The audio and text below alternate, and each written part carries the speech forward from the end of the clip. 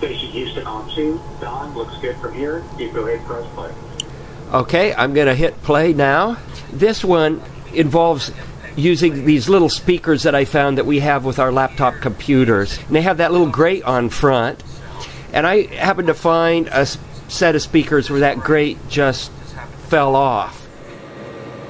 Here are the little speakers. They're stereo speakers, and the little metal part, the metal cone of the speaker is 20 millimeters in diameter, and it's surrounded by a little flexible bellow, so it can move in and out, and that's what makes it a speaker. And again, this is powered off the USB port on a computer, so it can make quite a bit of sound. Since I found this, I thought maybe there's something I could use this for. Wouldn't it be neat if I could take my MP3 player and run tones through these speakers, and then I could put a drop of water on here and see what happens to the drop of water without the complications of gravity. So let's see what's going to happen when we look at water with this.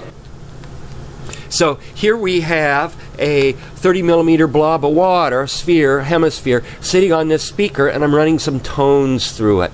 And I'm sweeping the frequency from around 20 hertz to 30 hertz. So this is low frequency stuff. And look at these wild oscillations that you could drive into this hemisphere of water.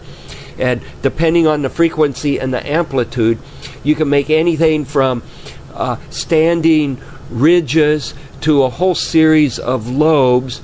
Now here's a smaller drop of water, and it exhibits a different series of oscillation modes, similar but different. It's really amazing to see this, and you can see this on a length scale that would be impossible to see on Earth because gravity would make this just flatten out. And you reach a point where we almost have this chaotic behavior here, where not only does it squirt drops off at the apex, but it just starts to squirt drops off from all around the hemispherical surface.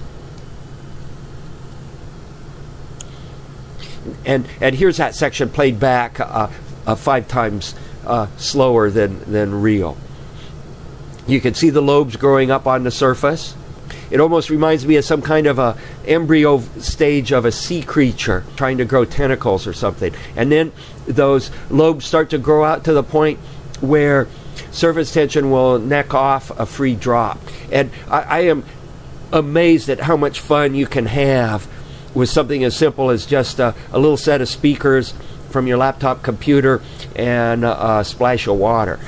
Now here's another drop. This one's a little bit smaller, and here I'm starting off at 20 hertz, sweeping up towards 40. And this particular drop gets into these gross up and down oscillations and starts to eject droplets right at the apex. But a most amazing thing happens. It actually makes a cavity, and that cavity gets pinched off, and it makes air bubbles inside. Now here's a smaller drop, and look at what this drop does. It is consistently squirting free droplets off at its apex.